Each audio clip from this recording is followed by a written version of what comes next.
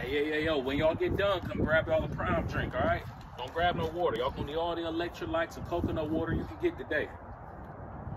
That was a piss poor effort y'all showed me out there yesterday. Dantes, good to see you. I was waiting for you to even be a minute late. Fellas, what I saw yesterday, that's gonna be the last time I see that. The last time, okay? Coach Smith, we don't need no football today. No, I need everybody on the line. Everybody on the line right now. I'm not telling y'all when y'all get down. When you finish your sprint, you should already be in your three-point stance, ready to take off. If I turn my head around and I see you not in three-point stance, you might as well hit that pole, the far one. Dantes, what was that? Get down and run it again. And take off when you're done. I'm not playing with y'all today. Yeah, keep going. I bet you leave it all out on the field next week.